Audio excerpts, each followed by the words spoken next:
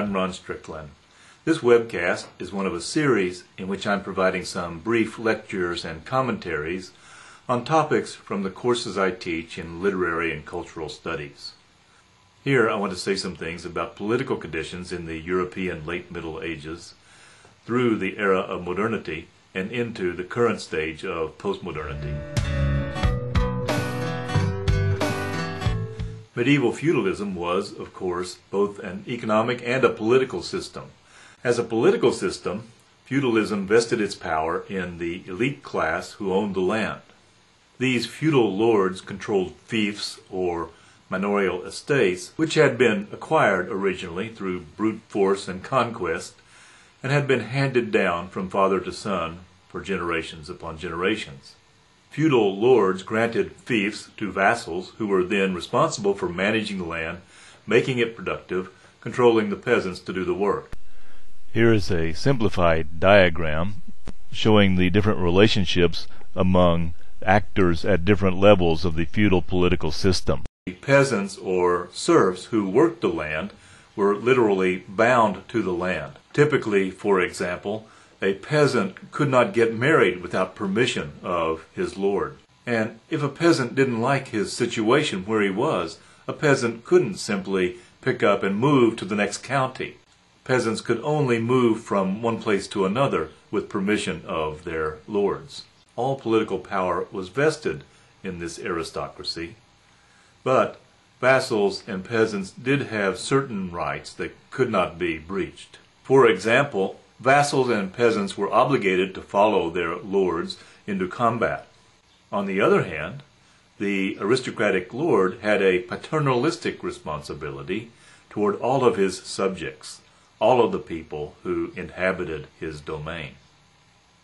If a peasant grew ill or became too old to work the land, the lord was responsible nonetheless to continue to provide shelter and sustenance for his subject. One distinctive feature of feudalism is that the geographical unit of governance is relatively small, smaller than a typical nation-state. During the medieval era, the territories that would later comprise the European nations of England, France, Spain, etc., were governed in smaller units by regional aristocrats. There were monarchs who led regional confederations of power, but they did not have the same kind of absolute control that they would later gain during the early modern period. Having said this, I should concede that the feudal political system was more complicated and more various than I have suggested in this brief account. For example, there was a completely separate, parallel governmental structure of the Catholic Church in England. And in the late Middle Ages, successful merchants and craftsmen began to gain substantial economic power and some degree of political independence in relation to the landed aristocracy.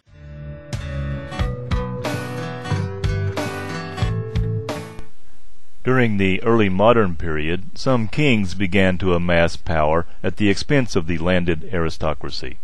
This happened in both England and in Spain, for example, during the latter half of the 15th century.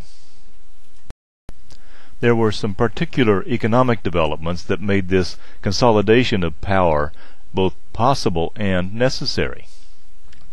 For example, technological advances in shipbuilding and in maritime navigation techniques made transatlantic sea voyages possible. But such expeditions required higher levels of capitalization and greater levels of bureaucratic organization than were possible for any one local aristocrat to well manage. The development of the large-scale power loom for weaving wool also led to an export wool trade from England. Lands that had been devoted to staple crop production for local consumption were diverted to pastures for the grazing of sheep. This shift in mode of agricultural production forced a migration of peasants to the towns and cities where the textile mills were being set up. Thus was begun a long process of urbanization that would progressively erode the power, economic and political, of the landed aristocracy in relation first to the monarch and then to the middle class.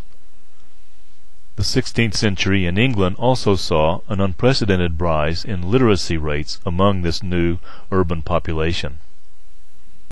Both England and Spain developed more elaborate, centralized bureaucracies necessary to support the concentrated urban populations and the infrastructure for a more extensive international commerce.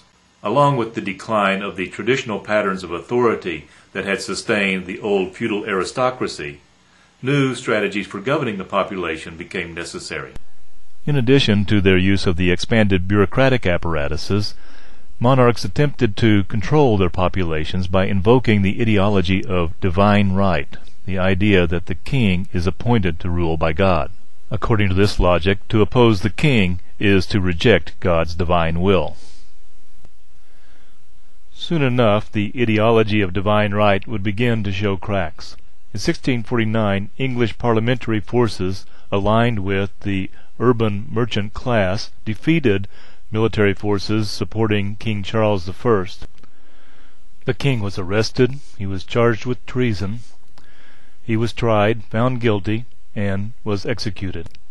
When Charles I's son, Charles II, was restored to the throne of England in 1660, it was as a constitutional monarch, with powers greatly reduced from those that his father had wielded.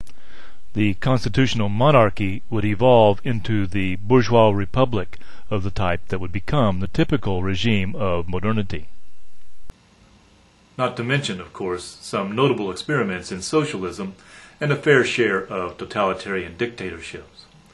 But one thing that all modern nation-states have in common is a tendency toward increased bureaucratic centralization.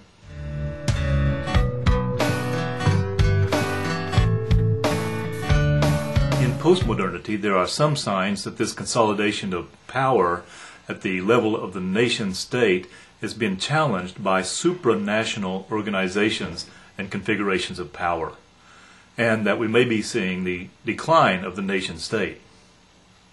Some observers now suggest that the relationship between the democratic nation-state and its citizens is disintegrating as the resources of the nation-state are harnessed increasingly toward the interests of transnational corporations and a wealthy class of elite oligarchs. In this emerging postmodern, post-national order, resources and functions that were previously seen as governmental, such as health care, education, even military protection, are outsourced to private contractors.